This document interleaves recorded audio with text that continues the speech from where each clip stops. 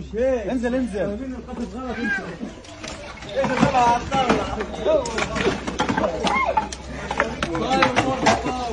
فاهمين القصف غلط. كيف الطاولة عملت أصلا؟ تعال امشي هنا يلا.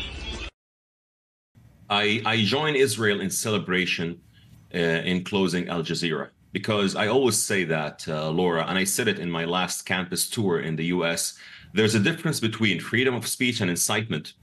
I've spoken to many Americans and they said, Luay, taking the freedom of speech out of our life is like taking our God. Taking the First Amendment out of our life is like taking out our God.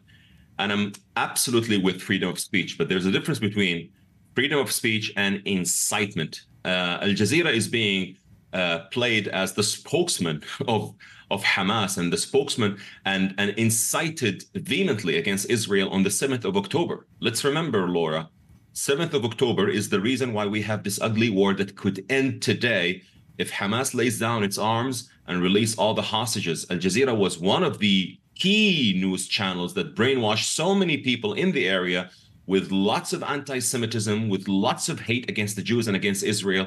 Closing it is absolutely not against democracy, not against free speech, but these people incite hate. And those who incite hate deserve to be shut down. All right, Luay, thank you very much indeed. Luay Al-Sharif there in Abu Dhabi. Thanks for talking to us.